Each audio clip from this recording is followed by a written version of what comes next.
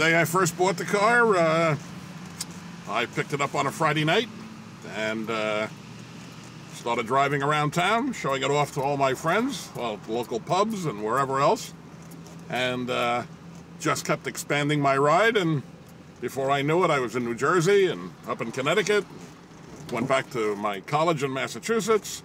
By the time I got through, I had put 1,500 miles on it. I've been driving all weekend, and that was the beginning. Oh, when I first bought the car in 1966, I remembered I was just hoping to have an automobile that would get me to and from work every day without constantly breaking down, like the last two GM cars that I had purchased. I was very happy when I figured, I finally got a quality car that's going to be reliable and dependable, and, well, I'm still driving it today, so obviously it's been reliable and dependable. It was the best buy I ever made.